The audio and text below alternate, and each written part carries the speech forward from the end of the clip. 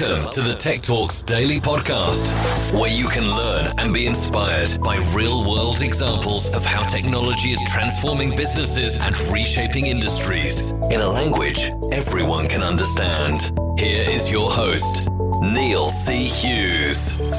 Welcome back to the Tech Talks Daily Podcast. Now, there has been a lot of excitement around space exploration recently, and I have a fascination with satellite technology too, because I think we all take it for granted in our everyday life, whether it be predicting weather, handling navigation, communications, and TV broadcasting. These are just a few areas that transformed our world. But like I said, we take it for granted. But today's guest was first exposed to active phased array antennas while designing satellites at Lockheed Martin back in the early 1990s. And at that time, engineers spent 3 to 5 years building a geostationary communication satellite that cost hundreds of millions of dollars to perform a specific job. And if that job was broadcasting television programming to the US, the satellite's fixed beams offered coverage in the shape of a US map. And high-end military satellites with active phased arrays were far more flexible. Operators could steer beams electronically, modify power levels and address changing demand, and even move a satellite to a different orbit to fulfill a new mission. Incredibly cool.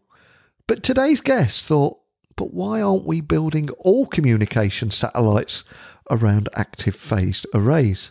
And the rest is history. And I'm talking about CesiumAstro's CEO, Shey Sabripour. And as the insatiable demand for data in all forms, from imaging and telecom to video and AI and beyond, as all that grows exponentially, the infrastructure for transmission and processing of such data is evolving far beyond the confines of terrestrial network. But enough scene setting from me. It's an incredibly cool story, so buckle up and hold on tight as I beam your ears all the way to Texas so we can speak with Shey about CesiumAstro, the story behind it, and so much more.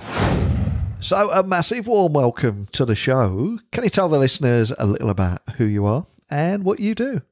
Oh, thank you, Neil. It's a pleasure to be with you today. My name is Shey Sabripour, and I'm the founder and CEO of CesiumAstro in Austin, Texas. And CesiumAstro specializes in software-defined communication and RF sensing payloads using active phased array technology. We mainly focus on aerospace applications, but other applications such as high-performance ground systems, as well as future autonomous vehicle systems are also on our roadmap. And one of the things I always try and do on this daily tech podcast is also do a little bit of research and find out more about the very human story behind your tech journey. And I mean, I had a quick look at your backstory. I believe you were first exposed to active phase array antennas while designing satellites at Lockheed Martin in the early 90s. But can you tell me more about your story and ultimately what it was that put you on this path that you're on today? Sure, Neil. Yeah, I'm an electrical engineer, and I started my career at Lockheed Martin Space Systems company, and initially working in the field of power electronics, powering our payloads. These are RF payloads, amplifiers and systems. And yes, I was introduced to phased arrays early on. But for some context, before we talk about phased arrays, traditional broadcast or fixed satellite services, the ones that Sir Arthur C. Clarke wrote about in a seminal paper in 1945, where you can place 3 satellites in a geostationary orbit about 36,000 kilometers above the equator. And these kind of satellites were mainly fixed services broadcast satellites. So for context, HBO or, other stations or content providers would uplink the signal to the satellite, and then the satellite would amplify the signal and send it back to Earth in a broad beam that typically covered, let's say, continental US or parts of Europe. And these are fixed beam, and for that purpose, it was a nice, elegant solution, right? I mean, you uploaded same content for everyone, and you broadcast it to the entire nation. But I watched these payloads become more complex and more bespoke for every mission as the years went on. This was going on for decades. As people wanted, besides that broadcast service, wanted local news channels, and they wanted to maybe uplink to request more ad hoc services. That kind of service, that kind of system just wasn't quite applicable, in my opinion. And I just thought that the time would come that we would have to use a different technology. And these broadcast antennas, by the way, use shape reflectors. You shape the reflector. If you look at it, it doesn't look like the dish on your roof where it's nice and just a parabolic dish. These antennas are shaped, and you would if you looked at them, it would look like it has a bunch of ripples on them. The reason for that is you would shape the beam for a certain geographic footprint of the satellite beam. So, for example, if the satellite was designed for US or designed for Europe, the beam would look like that part of the geography. But if you wanted to, let's say the business plan changed or someone changed the usage of the satellite, you wanted to move it from over Europe or Asia, you were stuck with this beam. And so I was aware of this phased array technology that would allow you to reshape the beam and put the power where the customers are and steer the beams where the customers are, and all this dynamics aspect of a phased array would be really applicable to this kind of technology and provide a lot of flexibility to our customers. So I became very passionate about this. I couldn't get it out of my mind, as I say many times. I just literally couldn't get it out of my mind for decades, for a long time. I did ultimately end up leading a group at Lockheed, building our first commercial demo phased array for a mission. But ultimately, I decided that I want to build a company around this and commercialize this technology for all sorts of applications. So that's sort of the background story. Love that. What a great story. And something else I'd love to explore with you, as the insatiable demand for data in all forms, from imaging and telecoms to video, AI and beyond, as all that grows exponentially, the infrastructure for transmission and processing of such data is evolving beyond the confines of those terrestrial networks that we've been talking about. So can you tell me more about how you're tackling these problems right now? Yeah, very true. I'm not one to say that satellites are the only way for advanced telecommunication. I think certainly other technologies have had their place, and they will always have their place. I think cell towers are going to be around for a long time for populated areas, and fiber optics for lots of applications will continue to serve the market well. But satellites have always traditionally, the reason for satellites is that they provide instant infrastructure around the world. In other words, you can create a global telecommunication system by launching a number of satellites. So like I said, in the geostationary orbit, you can do it actually with 3 or more satellites. It won't cover the entire globe, but it covers up to the latitudes that are most populated. And then, of course, in low Earth orbit, you can cover the entire globe. And as I said, it provides instant infrastructure globally, where you wouldn't typically make the investment of running down the fiber optics cable or placing cell towers in the very remote areas. And so satellites are very good for that. And then especially, as I mentioned, as the demand has gone from fixed satellite services with antennas on our roofs to more mobile applications. We're all carrying around in our pockets these powerful personal computers and these information terminals, I call them. Our cell phones are really an access to the world of information for us. So it's all about mobility. It's all about more throughput, more data. We want speed, both in throughput and low latency. We want security. We want resiliency, especially in the case of government application. You want to think about a distributed architecture with multi-path, multi-node redundancy. And in the worst case, if something happens to one of these satellites, you want graceful degradation of the system, and you don't want to have brownouts or blackouts of the communication system. And then, as you pointed out, Neil, this what I like to call the global information grid versus the Internet 1.0 wanted to have a personal computer on every desk and connect the world and have access to information. But now it's taken on a new life. It's beyond just telecommunication. It's Earth observation, remote sensing. It's hyperspectral imaging. It's multi-domain, air, sea, drones, dual use in commercial and government applications. To quote an Air Force general from our Department of Defense, he mentioned that we are swimming in sensors and drowning in data, which is aptly put. There's so much information that we also need to think about other things like edge processing the information using AI and machine learning, so that we only transmit the appropriate data and better utilize this natural resource, this electromagnetic spectrum. So all of these are at play right now around us, and all of these require one common technology, in my opinion, and that's active phase arrays and software-defined payloads and radios and systems. And I think I should also highlight that you guys have also raised $29.2 million and are backed by some big names such as Airbus Ventures and Kleiner Perkins. So can you tell me more about that funding and also your relationship with these investors? Yeah, the relationship is incredible. Honestly, it's far beyond just the capital that a startup needs, which is really important. But the relationship with our VCs, venture capital firms, has been great.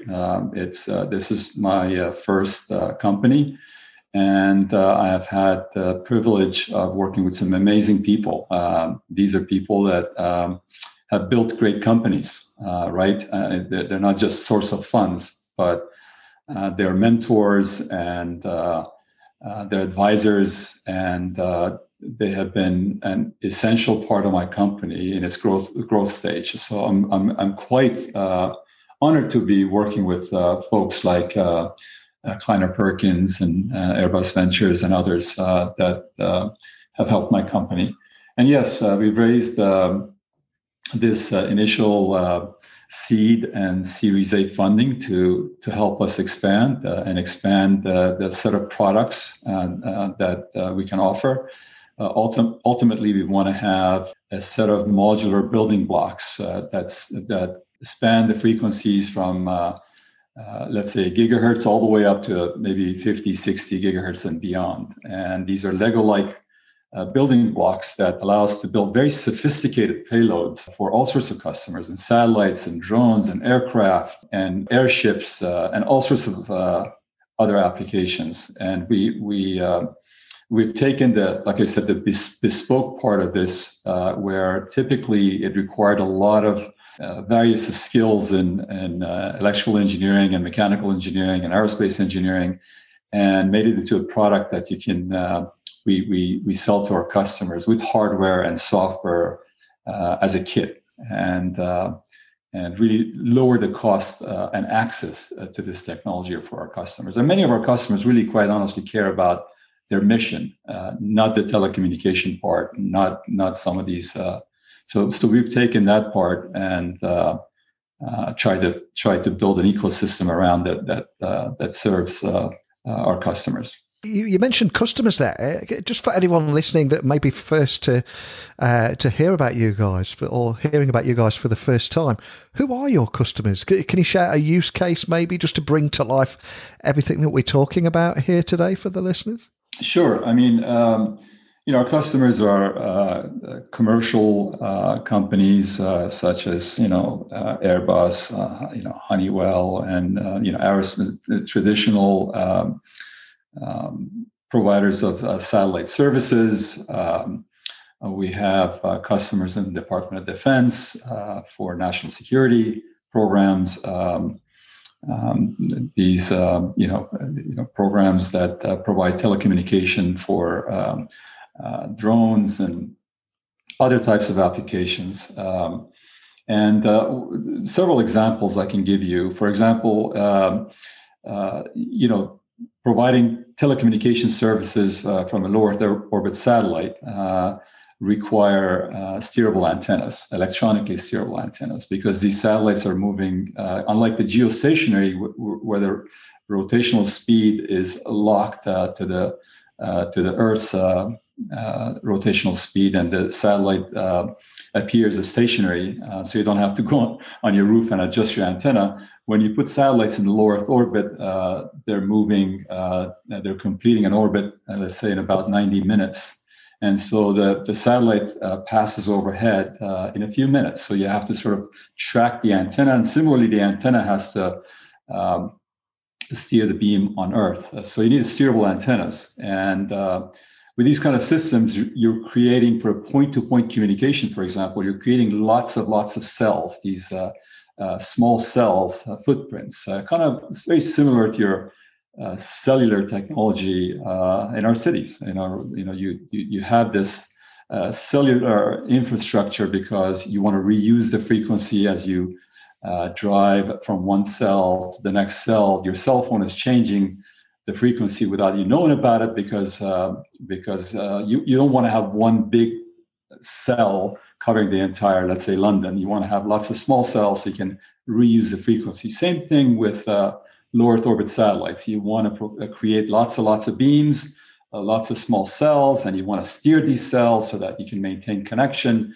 And at the core of that technology is our product. Active phased arrays allow you to electronically steer the beam, both at the satellite and on the user terminal, to track each other and point the beam at each other so you can close the link, as we say, and maintain that connectivity. And then when the next satellite comes over, you want to hand off to the next satellite without you knowing about it or without interruption to your service. So phased arrays do exactly that, and they do a bunch of other things. You can route the power to the cell that demands it the most. So if you have lots of subscribers and you want to assign more bandwidth to a particular cell, or you want to provide more power, then phased arrays allow you to do that very efficiently. And so those are some of the applications. Some of the applications include we have drones that want to connect to satellites. So we have aircraft connectivity. A lot of us fly on commercial aircraft, and we want our internet, and we want good internet on our flights. And that market is headed towards replacing mechanically steerable dishes that point to geosatellites to thin phased array satellites that are built into the skin of the aircraft and can track multiple low Earth orbit and geosatellites and provide much better connectivity. Those are some of the examples of the customers that we have. And the company's full stack, multi-mission hardware and software products are decentralizing communications and rapidly forming the next generation of data infrastructure, which sounds incredibly cool and exciting. But can you expand on that mission to both transform telecom and sensing industries, enabling that vision of a truly connected world that we often read about? But I'd love to hear how you're actually doing just that. Yeah, I think as I mentioned earlier, we all want more data. We all want, to me, what excites me about this business is that, access to knowledge. I've always believed access to knowledge is paramount to advancement of the human condition. I think that's the ultimate goal, is to connect everything and have everyone around the world have access to this knowledge, to this common database of the generations.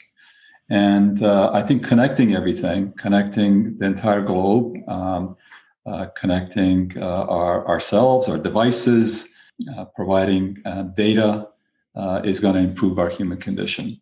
And our technology allows us to efficiently welcome this next generation of global information grid and make it possible for low Earth orbit satellites and, like I said, drones and aircraft and autonomous driving in the future to have this, to maintain this connectivity and to maintain this mobility and speed and resiliency and all the things that I talked about.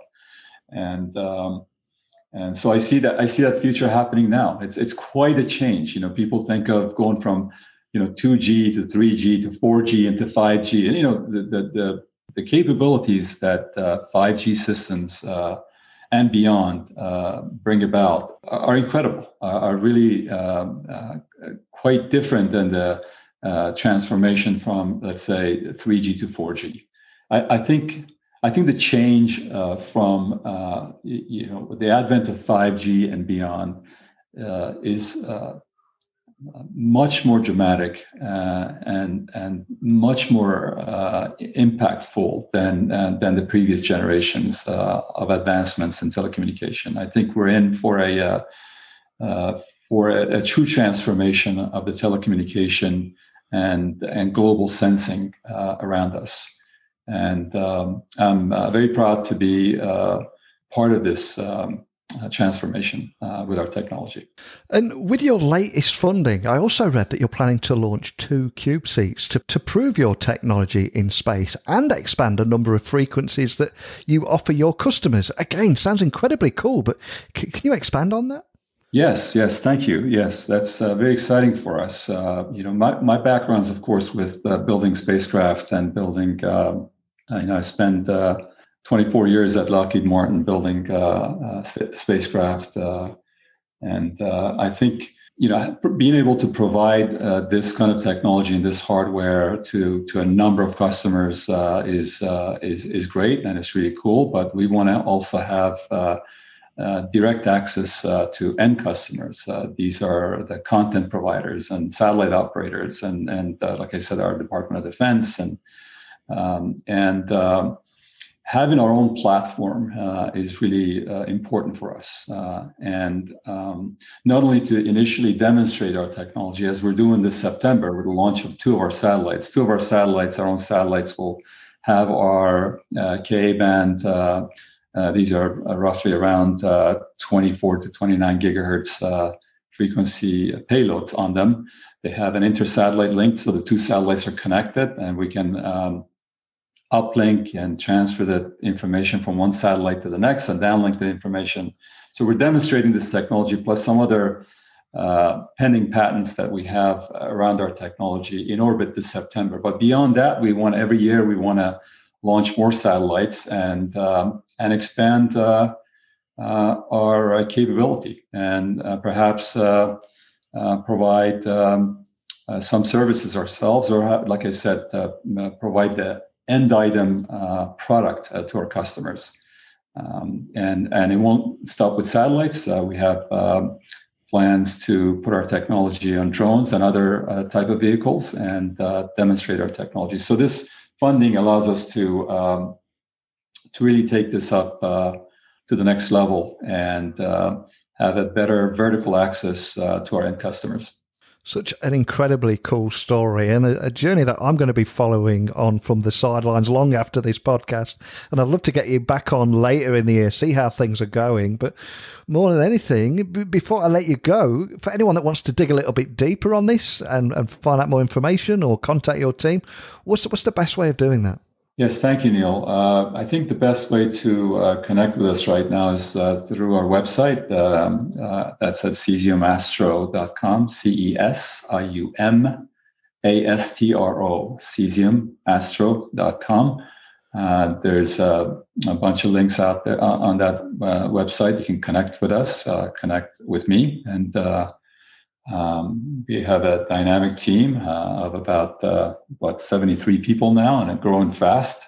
And we'd be happy to be in touch with you. Excellent. Well, I'll have those links to the blog posts that will accompany this episode, just so people can find you nice and easily. But I always say technology works best when it brings people together. And what I love about your story here is that mission to transform both the telecom and sensing industries and enabling a truly connected world. It doesn't get no better than that. So a big thank you, Shey, for sharing that story with me today.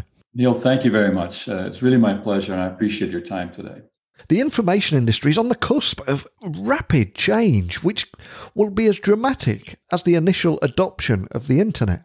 And backed by Airbus Ventures, Kleiner Perkins, and additional key investors, CesiumAstro seems to be at the centre of this evolution with a configurable, adaptable product portfolio that extends the quality and cost of terrestrial data, networking to new frontiers. So I cannot thank Shey enough for taking the time to come on here and share his story today. And also, in other news, while I have your attention, I always ask every guest that's from Texas, where is the best barbecue, so I can help plan a future trip. And so far, the answers I keep getting back are Franklin's and Rudy's. But I want to throw that one over to you all listening in Texas. I know we have listeners in Texas, so help me gather my data so when all this craziness is over, I can pop over and sample for myself. And hey, maybe we can have a beer and a barbecue together. So if you have any questions, insights about anything we've talked about on today's episode, or you just have a nice Texas barbecue recommendation for me, send them over to techblogwriter@outlook.com. My website is techblogwriter.co.uk, and you can get me on Twitter, LinkedIn, etc., just at Neil C. Hughes. So I will await your mouth-watering recommendations, and I'll wait for you here in your podcast tomorrow morning. But thanks for listening, and until next time, don't be a stranger. Thank you for listening to the Tech Talks Daily Podcast with Neil C. Hughes. Remember, technology works best when it brings people together.